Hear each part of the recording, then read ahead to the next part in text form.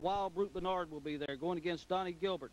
Texas Dave Breck will be there taking on Jim Tucker, plus other exciting matches. That's on Thursday night, June the 30th at 8:15 p.m. in Campobella, South Carolina at John and Jason's Jamboree in Campobella. And Chief J. Eagle, this should be an exciting match when you and Josh Winterhawk here team to go against the rough and tough twosome of Hard Rock Johnson and Handsome Johnny Savage. That's right, Savage and Hard Rock. I got a partner. He's not just a partner, he's a friend.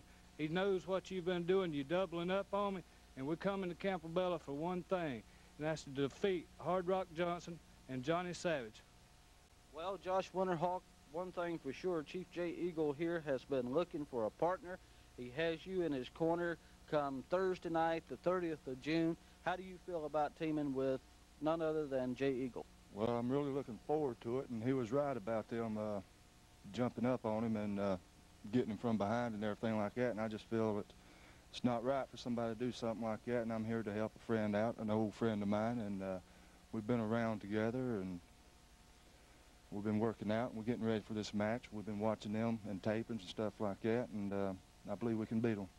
Well, Chief J. Eagle, I guess this is the first time that you've teamed with Josh Winterhawk, but certainly he is a good tag team partner, and I should say there should be plenty of action in this match. That's right, Charlie. I've been working out like Winterhawk said with him. What we're doing is we're putting true grit in the boy. And when we come to Campobella, Hard Rock, you and Savage be ready, because we ain't coming to play marbles.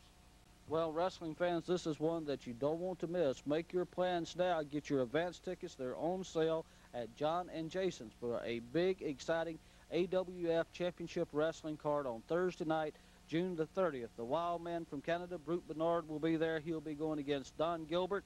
Plenty of fast-moving, paced action on Thursday night, the 30th of June, at John and Jason's in Campobella, South Carolina. Get your tickets and make your plans and be there. Well, wrestling fans, on your screen right there, you see the new AWF TV Championship belt that is now held by none other than the fellow to my right, Chief J. Eagle. Chief, you won this match over in Lynchburg, Virginia in a tournament, isn't that right? Yes, sir, Charlie. I'm real excited. I had a 16-man tournament down there, and I came out on top. I'm real excited about it. Well, let me say this. This is one of the finest-looking belts that we've seen within the AWF or any other wrestling promotion in a long, long time. And I know that you're going to be real anxious to defend this. But have you had any challenges from any of the top participants within the AWF? Well, yes, Charlie. The challenges are rolling in. Even from first day of being champion, the challenges are starting to come in. Well, let me ask you this. In the match that we're about to see you in is a wild melee of a lumberjack match where I have never seen nothing like it in my entire wrestling career, where we had about 15, 18 people involved in a lumberjack match, and your partner was injured, the Crusaders' partner was injured, several guys were really injured with back injuries, neck injuries.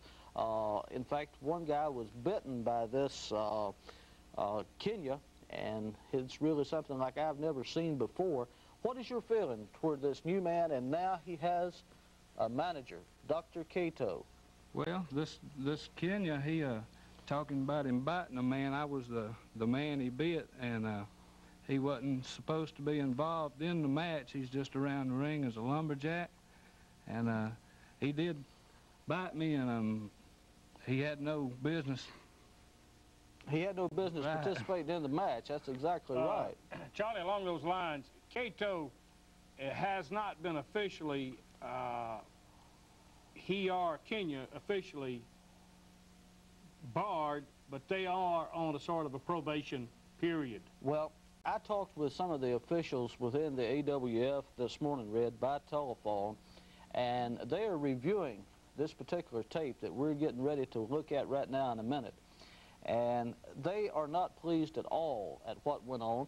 I was the local AWF representative as matchmaker and promoter there that night. I did the only thing that I thought was right by trying to even the thing up when it got out of hand.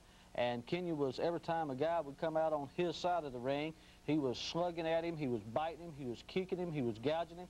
And I did the only thing that I knew, how to even it up by putting the good guys over on the side where Kenya was, and that's when it broke loose. Kitty barred the door, and I have never in my life, in 23 years in professional wrestling, ever saw anything any wilder than this. Now, if you folks missed it last week, you're going to get a chance to look at it again just in a minute. So this will be something that, if you haven't seen it, when you see this match, then you're going to have something to write home to Mama or Papa about, because it is really wild. Excuse me just a minute. Speaking of writing, if the fans, when you review this match, if you'll write the station you're watching along the AWF network and let them know your feelings to where you think Dr. Cato or Kenya should be barred from the AWF commission or whatever, then drop a line to the station you're watching, and we'd appreciate it. Go ahead. Okay, Chief. I just want to say, not taking away from Miss Kenya, but those assassins in the ring, they was a handful. And without having to worry about Kenya on the outside biting me and my partner Don Gilbert, which they did injure, and Don's out at this time, but he'll be back. And we're going to be getting back together, and I'm looking to take Don on as a partner again and go after this Kenya that was in on this hurting him, and this Dr. Cato bringing these guys in. Well, one thing, too, Jay, that we'd like to mention, when we say this was wild, you're going to see another man within the AWF who holds with his brother the AWF Southern Tag Team Championships, and that is Jim and Gene Tucker. And Jim Tucker was out there and had his shoe in his hand, and he was actually hitting the guys over the head with it. Yes, and that's what I there was all type of foreign objects involved. Like I say, I'd never seen anything like it. It was more like a brawl than a wrestling match, Red, and I don't like to see these things, and I'm sure the fans don't like to see them when they get out of hand like they did on last week's show. But right now, let's pick up that match in its entirety and see, and let you see again exactly what we're speaking of when Kenya gets involved. They're putting him back in, but this is a lumberjack match. No man is to leave the ring before the match is over with. The lumberjacks outside the ring will throw any participant back inside any way he can, whether it is by his own steam or by the seat of his pants. First of all, from Oklahoma, weighing in at 214 pounds, Chief Jay Eagle. At 200. what is this, Mr. 33 pounds. This wild man's trying to get back in there. He don't want to just be a lumberjack. He wants to go at it. Is Don Gilbert and their opponents at 597 pounds. From parts unknown, the team of the Masked Assassins, number 1 and number 2. This is a lumberjack match. Okay, Mr. Babs, the match is underway here. And Mr. Cato is back at ringside with us here.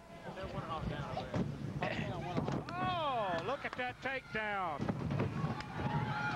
Jay Eagle put on one of the assassins. Were they 1 or number 2? These guys are identical to me, and I'm fairly sure they're identical to the fans here in the auditorium tonight, which we have a very good crowd. Well, you know, Red, I really feel sorry for the Indian and Gilbert. If they decide to leave the ring on the same side that